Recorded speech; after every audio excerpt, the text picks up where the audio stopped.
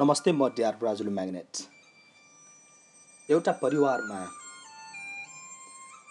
बुबाले नयाँ गाडी किनेर घरमा ल्याएका रहेछन्। उनी अत्यन्तै खुसी थिए। जब नयाँ कारलाई बाहिर राख्छन्, त्यसपछि उनी भित्र गएर मैले नयाँ कार ल्याएको छु भनेर खुसी हुन्छन् र सबै परिवारहरू अत्यन्तै खुसी हुन्छन्। यतिकैमा करिब 3 वर्षको उनको एउटा छोरा त्यहाँ देख्दैनन्। त्यसपछि उनीहरूले घरभित्र सबै ठाउँमा खोज्छन्, पाउँदैनन्। नपाइसकेपछि जब उनीहरू बाहिर आउँछन्, बाहिर आइसकेपछि त्यो 3 वर्षको बच्चाले भर्खरै ल्याएको कारमा ढुङ्गाले केही केरिरहेको रहेछ। त्यसपछि बाबुको रिसको कुनै सीमा रहेन। उनी यति रिसाए, त्यो बच्चालाई च्याप्प समात्दै यति पिटे कि उसलाई हस्पिटल लानुपर्ने अवस्था भयो। जब आमा चाहिँले पनि नपिट्नुहोस् भनेर सयौं अनुरोध गर्दाखेरि उनले उनको पनि कुरा सुनेनन्।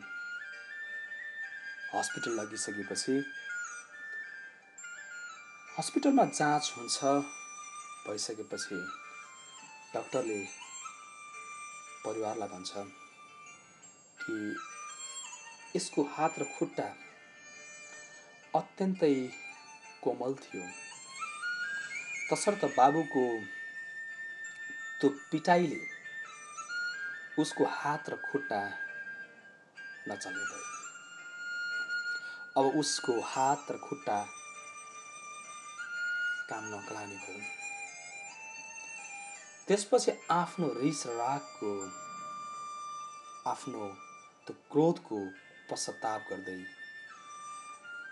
केही हप्ताको हस्पिटल बसाएपछि जब बच्चालाई ल्याउँछन्, बाटोमा भन्छ त्यो बच्चाले, 3 वर्षको बच्चाले, ड्याडी म कहिले सन्चो हुन्छु, म कहिले पहिला जस्तो हिँड्ने हुन्छु भनेर भन्छ।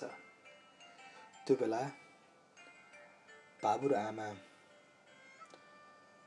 आँखामा आँसु टलबलाउँछन्। जब घरमा आउँछन् र कारको नजिक पुग्दा बाबु डाको छोडेर रुन पुग्छ, किनकि त्यहाँ त्यो बच्चाले त्यो नयाँ कार देखिसकेपछि खुसी हुँदै आई लभ यु ड्याड भनेर लेखेको रहेछ।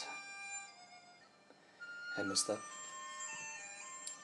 वास्तवमा यो प्रसङ्ग विद्यार्थी भाइ बहिनीहरूलाई मात्र होइन कि उहाँहरूका अभिभावकलाई पनि लागू हुन्छ कि कहिलेकाहीँ हामी जब आवेगमा आउँछौँ, जब हामी क्रोधित हुन्छौँ, हामी मानव हौँ भन्ने कुरा बिर्सन्छौँ अनि त्यस्तो काम गर्न पुग्छौँ जसलाई हामी जीवनभर भुल्न सक्दैनौँ। तसर्थ आजका मितिदेखि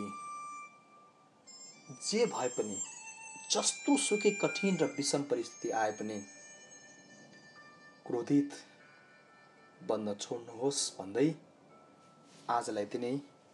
हवस् त, धन्यवाद, नमस्कार।